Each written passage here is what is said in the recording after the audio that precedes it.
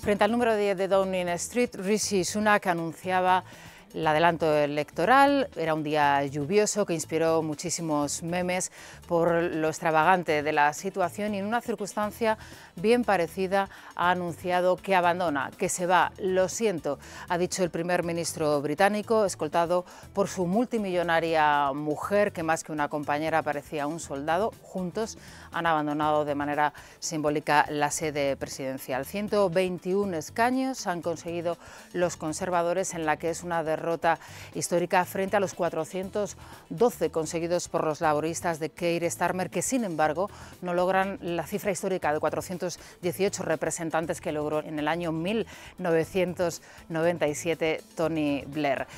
La derrota de los conservadores frente a los laboristas pasará a la historia como la derrota del Brexit y curiosamente del Brexit no se ha hablado en ningún momento en esta campaña electoral 5 años después.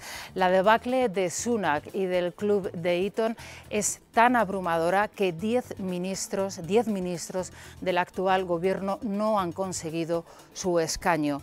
Tampoco lo han conseguido todos aquellos que llegaron a ser primeros ministros en los últimos 14 años, desde el año 2010. Incluso Liz Truss tampoco ha conseguido ese escaño. Penny Mordaunt, la que se habló como la posible sucesora, nueva lideresa del Partido Conservador, tampoco lo ha conseguido, la recordarán todos ustedes, es la portavoz en la Cámara de los británicos. Ella tampoco podrá seguir al frente de esta Cámara. Quien sí lo ha hecho es Suella Braverman. Suella Braverman es la ministra responsable de la polémica política de deportación de inmigrantes ilegales y ella sí que podrá liderar, si es que así lo desea, el nuevo partido de los conservadores, desde luego muy pero que muy reducido en este nuevo ciclo que comienza en el Reino Unido. Y es que en el peor de los escenarios se habla incluso de la desaparición del Partido Conservador, de los Tories. ¿Por qué? Porque coincide además con una nueva vida, un revivir de los liberales demócratas, que en este caso han conseguido nada más y nada menos que 71 representantes, y un hundimiento también de los nacionalistas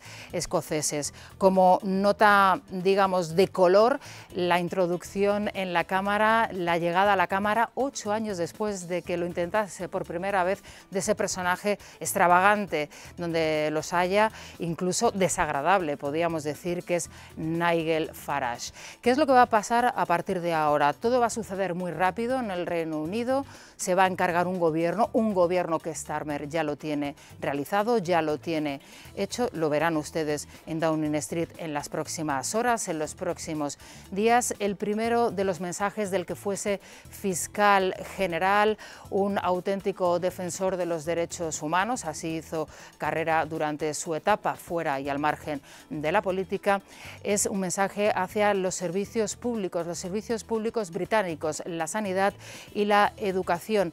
Dos mensajes también en esa primera intervención, una vez conseguida esa mayoría absoluta. Quiere devolver, digamos, ese servicio público referencial al Reino Unido y quiere volver a hacer del Reino Unido una gran nación. ¿Lo conseguirá? Lo veremos en las próximas fechas.